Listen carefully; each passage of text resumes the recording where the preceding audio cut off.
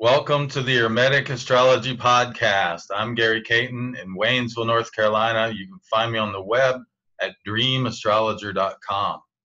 And today is Thursday, August 15th. Last night we had a doozy of a full moon. I don't know if you got out to see it, but the Perseid meters have been flying about recently. I got out to see some of those the other night. It was really cool. And then the full moon last night was conjunct a magical star known as Deneb Algeti. Now you see this appellation Deneb with multiple stars, Deneb meaning tail. So for instance, you have Deneb Kaitos, the tail of the whale. Deneb Algeti is the tail of the goat fish. And this is one of 15 stars that were identified by Hermes as Bohemian stars, magical stars. Deneb Algeti, for instance, was associated with wealth and protection. And it's really, in the wealth part of it's really interesting because I woke up this morning and I had identified this, way back in the beginning of the year when I did my article, the most magical transits of the summer for astrology.com. I mentioned this full moon because last year I noticed that when you have these full and new moons conjunct these stars, well, that seems like a big deal. And so I had already, been looking forward to this. I woke up this morning, Jupiter Day, and I got an email from my publisher, and my first official royalty payment had hit my account, and I was like, sweet, Deneb Algeti, bring on the wealth, and also Jupiter, right? Because today's Jupiter's day. Publishing is a Jupiter activity. So hopefully for you, you felt also some effects of the recent station of Jupiter. If you want to see Jupiter in the sky, I'm going to share my screen so that I can show you a sky map. And it's pretty easy. I mean, you really can't miss it. If you want to see Jupiter in the sky right now, and this is true pretty much for any superior planet, meaning Mars, Jupiter, Saturn, that around the direct station, they will be culminating, that is, on the midheaven, which is in the south. So you just look south, look up, and boom, you can't miss it. Jupiter is, of course, one of the brightest things in the sky at any time, and right now, super high and bright. And then just below and to the right, you'll see Jupiter before it's even dark. That's how bright Jupiter is. And then as it begins to get darker and some of the stars begin to come out below and to the right, you'll see this star, Antares, the heart of the scorpion. This is the star that I did a thing for Astrology Hub last year. There was a full moon on Antares, excuse me, and we did a whole workshop on the fixed stars and whatnot because of that. And I ended up working with Antares the whole year and ended up doing a magical talisman when the Sun, Mercury, Jupiter all lined up on Antares. I did a magical talisman, and within 2 days, and that's near my midheaven. This star happens to be near my midheaven. Within 2 days, I got a call from my editor at astrology.com, whom I had met at UAC when we had the full moon on Antares, and I got all this work that I've been struggling to get out from under ever since. So when you're working with Jupiter, you can definitely be careful because you might get more of whatever you were after than you realized, right? But nonetheless, Jupiter is there for us, high and bright with Antares, and that gives a little bit of an oomph, of course. Here in the middle, you can see the, if you happen to be lucky enough to be in a place that's dark, you can see between Jupiter and Saturn is the galactic equator, aka Milky Way, the river of stars that is us looking towards the center of our galaxy, right? So all those stars, that density of stars that is the disk of our galactic plane that we're on the outside of, right? You've seen those shirts, you are here. So this is looking in, right? So Jupiter and Saturn are basically at the midpoint of the Milky Way, or the Milky Way is at the midpoint of Jupiter and Saturn. Which way does that work? I think Jupiter and Saturn are forming a midpoint with the galactic plane, yeah. Which happens to be, for the first time in 26,000 years, boom, right on the Capricorn point, which is really intense. So there's a lot of stuff going on with Jupiter right now. Jupiter just stationed direct. And it's really interesting to me because, I mean, I definitely felt the energy shift when Jupiter stationed direct recently. I think it was like just on Sunday. And in a good way, right? And then, you know, today I have some positive developments. And it's so funny because I noticed, you know, I'm not saying anything against anyone in particular, and I'm certainly not going to name names, but, you know, I noticed some people whom I respect greatly for their knowledge of the old texts, you know, saying, oh, it's not quite time for Jupiter magic yet because, you know, Jupiter is just still really slow. And in the old text, they talk about it being like a person who's been sick and they're getting better. They're out of bed, but they're still weak and feeble and not really able to do a whole lot. And I thought, man, that's not the way I have experienced stationary planets at all. Stationary planets are like, boom, like powerful. And, you know, I wrote when I was writing for, with my buddy Eric Francis at Planet Waves. I did some writing with him. Oh, geez, I guess it's been about 8 years back. I dug up the article where I was talking about the, you know, Jupiter stations. And, you know, the point I made then, and I still believe, is that when planets are stationary, they are more like fixed stars. They're more, that is, eternal rather than ephemeral, right? Because you get this book, you know, this is how I learned astrology. I mean, a lot of people nowadays, they don't, you talk about an ephemeris, they don't even know what that is. But this is how I learned astrology. And you can see this bad boy is all tore up. It's all dog-eared and stuff because, you know, I went through this thing page after page after page, day after day after day when I first started learning astrology. And one thing you'll notice is that for Jupiter, there's only 2 days out of the whole year where it's going to have a letter next to the ephemeral position that changes day by day by day. It's going to have an R next to one day, and it's going to have a D next to another day. 2 out of 365. So right away, those days stand out, right? And, you know, that, so to me, when these planets are still, they are more like fixed stars. They're more eternal than ephemeral, and they pack a punch. So to me, I think it's time to get the Jupiter magic on. I mean, I like I said, I respect people who know all about the old books and all that stuff, and I think those old books are filled with a lot of great stuff that we can learn from and should learn and know. But sometimes they just don't match up with my life experience at all, and this is one of them. So I'm ready to get some Jupiter magic on, and I sent out a special report to my members last week or so ago about something really fascinating that's happening. Now, you know, as I said, at sunset, or really at dusk, Jupiter's going to be right overhead. But Jupiter today, and for 4 weeks in a row, starting today, Jupiter will rise on Thursday at the time of the Jupiter hour. So Jupiter is in its own sign of Sagittarius, which is great. Jupiter's rising, which planets are always more powerful when they're rising. Jupiter, it's a Jupiter day and Jupiter hour. Those 4 things combined right there, that's the first 4 things you look for in a magical recipe. Bing, bang, boom, it's time to get Jupiter magic on. 4 weeks in a row, it's going to be like that. So, like I said, to me, I'm ready to get it on. This looks like a really cool opportunity.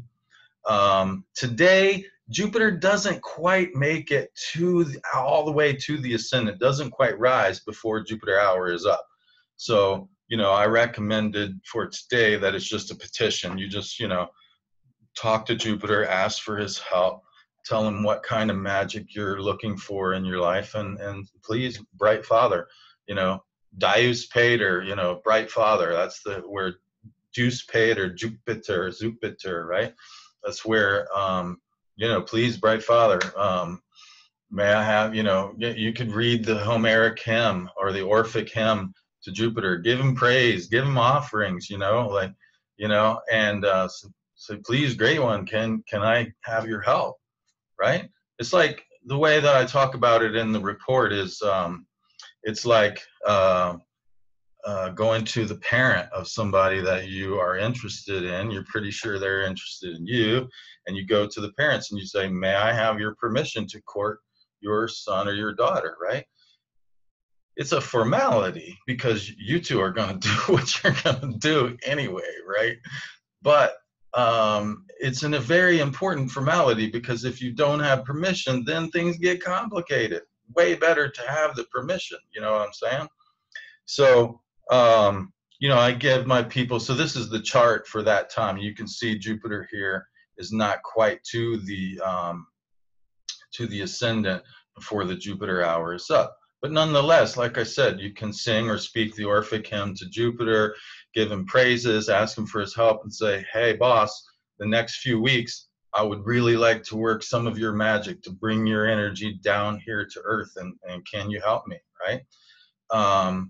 And then throughout the report, I go on to work through those charts and show, the pluses and the minuses for each one, and help people make a decision based on, hey, if your chart has this, that, or the other at these degrees, this one may not be for you.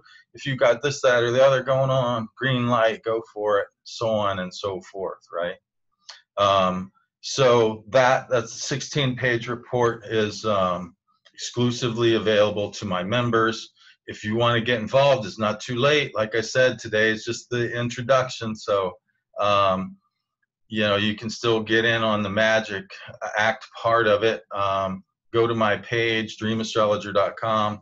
There's the special offers page where you can pick 3 different options to sign up to be a member. On the lowest option, you get these reports every month. Next month, I'm going to be doing a Venus magic. Venus is going to be in Libra, visible as evening star. It's time to get Venus magic on next month. So we'll have a big, I'm already working on that. I was working on that yesterday as Venus was in the heart of the sun, for instance.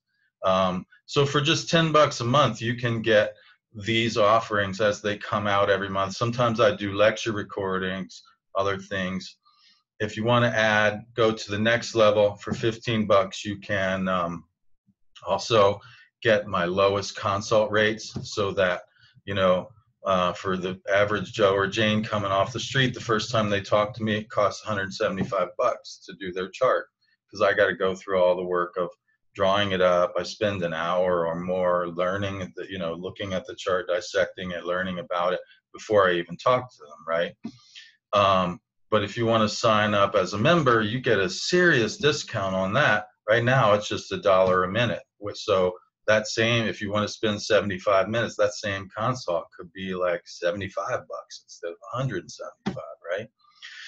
So if you get more than a couple consults with your astrologer per year, that's a great deal, because it works out in your favor. Even though you have the monthly payments, in the end, you're getting a great deal.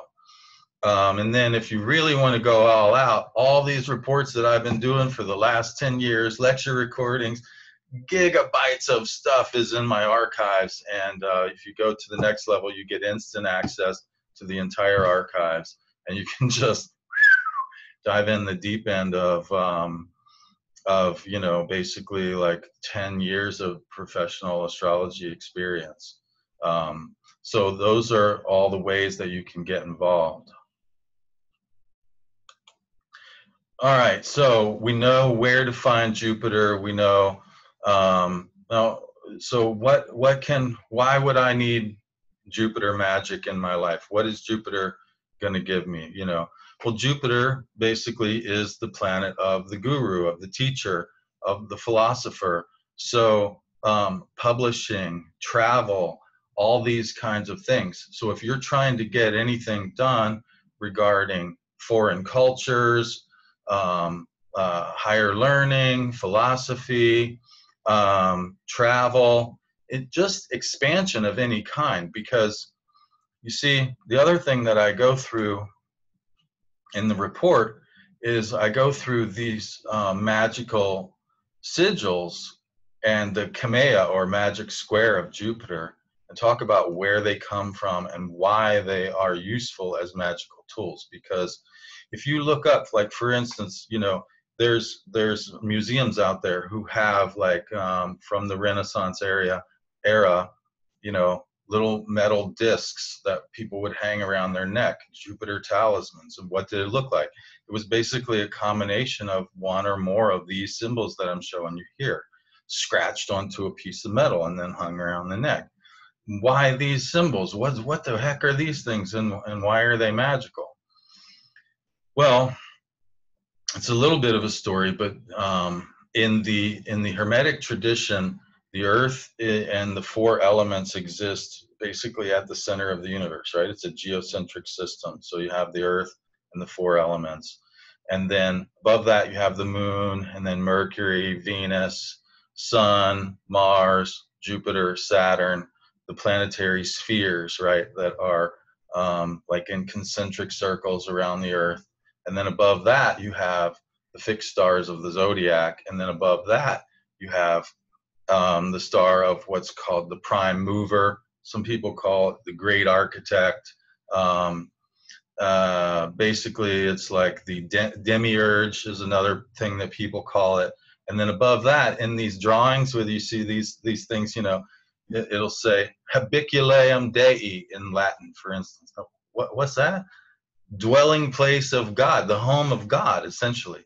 So there you have it, God in his heaven. You'll hear people say that, God in his heaven, as if there were other heavens, right? And in fact, in the Bible, when you read it, says the angels say, glory to God in the highest. In a Lutheran type reading, which is like, if you read that for yourself based on your own experience and you're an astrologer, you're saying, oh, God in the highest heaven. God's up there in the highest heaven. Then you have the prime mover, right? So the prime mover's in the first sphere below God. Then you have the fixed stars. Then you have Saturn. Then comes Jupiter. So 4, therefore, is a magical number for Jupiter. And you've got a 4-sided Kamea, or magical square, where you know how those work. I'm sure you've heard of these. The numbers all add up to the same any way you go, and so forth, right? And then if you assign the Hebrew letters to these squares and you add up the name of the angel associated with Jupiter and so forth, you get these shapes by following the letters, right? So these sigils have to do with what's called the seal is actually just it's a way where you can cover all the numbers. And so between the cross and the circle, all of the numbers in the magical square are covered, right? And so that's basically the seal, which you see on the top right. And then the sigil below, which is the intelligence of Jupiter, is the name of the angel.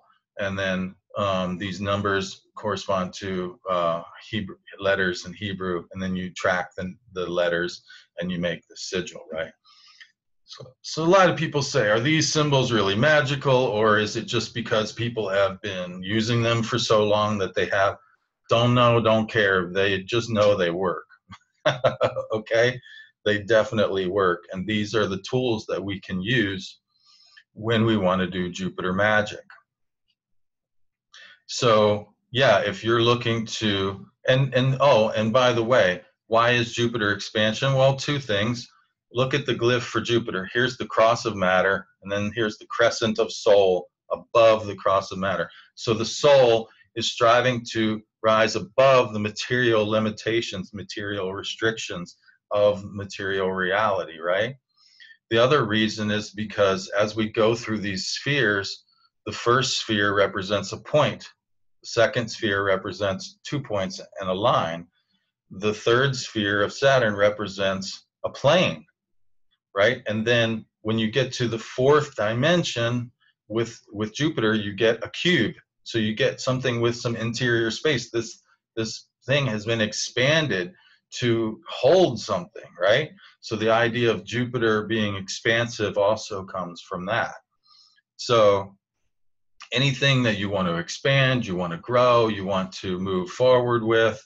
And again, these are usually associated with things like philosophy, higher learning, long distance travel, especially foreign cultures, so on, and teachers, teachings, publishing, for instance, getting right, because uh, even like, for instance, podcasting nowadays, because if you look at the map that my hosting company gives me, there's places all over the world where people are listening to this podcast. It's amazing, you know? Um, so even though you might think of podcasting as a mercurial thing, you know, it's communication day to day, what's going on in the sky right now. At the same time, it's very much a Jupiter thing. So all of these sorts of things, when we know what's up, and we time where Jupiter is in its sign, right? It's rising in its day and hour. We can then activate the energy of Jupiter and draw it into our lives for specific purposes and stuff. I should say we can work with it. We can ask for it to come into our lives, right? Because nobody's controlled Jupiter. Jupiter, as a matter of fact, if you're not walking your talk, you know, Jupiter is god of thunder and lightning, right? So you got to watch out. Like if you're not walking your talk, and you're, you know, off base on something, and you're just trying to, like, you know, expand something that is not necessarily on a solid foundation somehow, you might get one of them lightning bolts instead of the growth. So, you know, word to the wise right there. But yeah, to me, this station is a wonderful opportunity. Let those who want to wait because some dusty old book says wait, let them wait. Get a head start. That's the way I see it.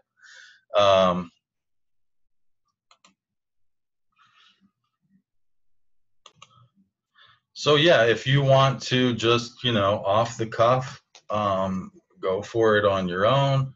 You say, I don't know about these magical sigils and stuff. Is there something I can do? I mean, you can work with the stone, like Jupiter's stones or topaz, for instance, and you can get some, you know, just regular run of the mill small, like I think they call them tumbles, you know, the little small pieces of you can get those for at a working person's budget. Let me just put it to you that way, because that's what I am, and I got some of them recently. You can get some sage. Sage is a pretty typical, you know, countertop herb, right, that you use for cooking. Sage is associated with Jupiter, so you got topaz, you got sage, and you can, you know, you've got the glyph of Jupiter. Everybody, most people who are interested in astrology knows that one.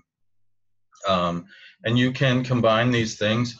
You can do a little prayer. As I said, you can read the Orphic hymn to Jupiter. You can do a little prayer. You know, it's interesting because with Jupiter is so big and expansive. If you ask for something open-ended, Jupiter, give me, you know, more work, for instance, like I did last, which basically what I was saying when I did a talisman on my midheaven, right? Give me some work, guys. Whoops.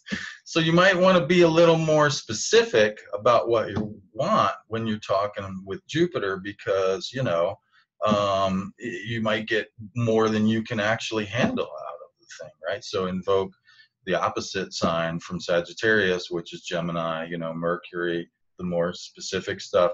When you hold both of those polarities, then you're going to be better off than if you're just holding one of them, because, you know, then that's basically unbalanced. But yeah, I think if you're coming at it from a place of a pure heart, and also, like I said, giving offerings to Jupiter, this doesn't just mean like, you know, you could, for instance, clean out your bookshelf. If you've got any books that you're not using, give them away too, right? you can share, you can just be generous, share the bounty of your life with others who may not have as much. These sorts of things are a way to propitiate Jupiter and to say, hey, you know what? I want to be like you. I want to be generous. Jupiter is considered to be generous and protective, right? And literally, Jupiter is such a huge planet with such a massive gravity that there's constantly, the Earth would be bombarded to an extent where life would be impossible if it weren't for this massive dude sucking in all that debris, right? That we still get pounded from time to time, but not so much that you and I can't do this thing we call the Earth walk. But do like Jupiter does. Be generous. Have a good time. Show others a good time. And like I said, you can use the herbs and the stones of Jupiter, the sigils and whatever, and you can mix and match. You don't have to. It's not, as long as you're reverent. And like I said, you're coming from a place of pure heart and not like a selfish, greedy motive or anything like that. I think, with the greater benefic, it really is all good as far as that goes. Like I said, you just want to make sure you're on a good foundation and walking your talk. Purification, as I go through in the report, I was, recommending last Thursday was, or a couple Thursdays ago was Lammas or Lughnasadh, right? The pagan holiday that is at the cross quarter. And I was recommending to my folks, hey, do a purification. Get yourself right, because what do you do when you go to church? You get yourself cleaned up, put on your good clothes, all this stuff. That purification is the first step in any ritual of transformation. So before, clean the house, clean out the detritus, make sure you got all your affairs in order before you go trying to do some magic. And generally speaking, with Jupiter, things will turn out all right. The classic thinking is, if you, in your natal chart, if you have Jupiter in Gemini or Virgo, right, because those are like the signs opposite its rulership. Now, they don't have that in Vedic astrology. They don't have this concept of debility. So, that's interesting. They do, however, observe Jupiter in Capricorn being hard time, because that's opposite its exaltation in Cancer. But yeah, so if you have Jupiter in Gemini, Virgo, or Capricorn, it might be a little more difficult if you have squares or oppositions to Jupiter, particularly from the malefics in your chart. I go through a whole list of stuff, if this, you might want to check with your own guides, do a tarot spread or whatever before you proceed. But generally speaking, if you've got like sextiles or trines to Jupiter in your chart and it's not in any of its debilities or anything, you can pretty much go ahead at this time and get your Jupiter juju on. It feels great to have some good news for folks for a change. Feels like it's been a hard kind of like melancholy year, with all this weird stuff in the news and Saturn conjunct South Node conjunct Pluto. Sorry, Father Time, but yeah, please get off the toilet. Friend of mine, because the South Node's shaped like this, a friend of mine, she calls it the urinal. It is the tail of the dragon, so that's been a little bit tough. It feels like Jupiter turning direct maybe is a little bit of a reprieve from that. And it won't be too long before Jupiter turns direct and then finally gets away from K2. And I think at that point we can definitely breathe a really big sigh of relief. But for now, it's nice to have a little Jupiter action going on. If you're interested in the report, check me out online and think about becoming a member. We're going to be doing some Venus magic next month. The month after that, I'm going to have recordings from my trip out. I'm going to be out in California. I'm going to be talking for San Francisco Astrological Society. Let me give you all the dates for that. for any of my peeps out there on the West Coast. I'm going to be talking for San Francisco Astrological Society on Thursday, September 26th. Going to be talking about the Mercury elemental year. Going to be giving a workshop on fixed star magic for the San Francisco NCGR on the 28th. And then on the 29th, I'll be giving a workshop on planetary magic for NCGR Sacramento. And of course, my peeps, my members get first access to those recordings. So there's all kinds of good stuff coming up around the corner. We've got a private secret Facebook group that you can be a part of if you want to be a member and everything. So check that out. And in the meantime, you know, yeah, just get your Jupiter magic on. And if you feel, by the way, if you want to do propitiate Jupiter and be generous, you can go to iTunes or the Facebook page for Hermetic Astrology Podcast, Facebook.com/hermetic.astrology. Leave a review. Tell other people about your experience of the show, and let them know what feelings and experiences it's brought up for you. It's amazing to me so many times, and not necessarily even shows up in the reviews, but people send me private messages about where they had a loved one passing or something during the retrograde, and that something I said, helped them through that time and stuff. And it's just like, it's just really an honor, a really deep honor to do what I do. And it's always fantastic to hear back from people about their experience, to know, what I'm doing right.